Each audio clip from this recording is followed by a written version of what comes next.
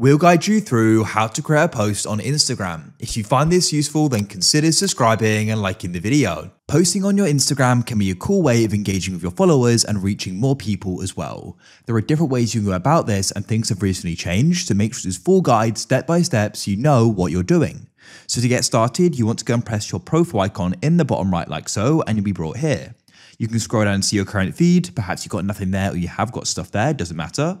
So to go and get started, press the plus in the top left of the profile page. You open up the create page. So to go and post, you can go and post a reel, or you could just go and do a normal post. It's going to be up to you. So a reel is going to be a video, whereas the post can be a photo just by itself. In this case, we are going to go and do a post. So what you can do here is then go and look at your library down here, your photo gallery. You can go and use the camera right now and take one if you wish though. And if you want to, you can then go and start selecting and seeing how it'll look. If you want to select multiple, press the multiple button to the right of recents, and you can then go and start selecting them like so, and select the ones you want. I'll do multiple in this case. Then we can go and press next in the top right like this. You can go and then look at them here. You can go and click and hold on them and adjust the order if you wish.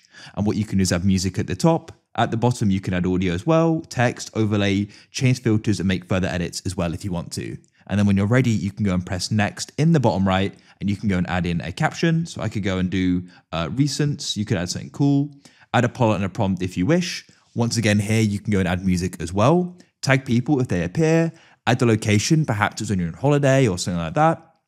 If there's AI, you need to switch that on. You can go and choose the audience here as well, which is cool. You could just do close friends. And there are some other settings as well. You can press more options to go and check them out.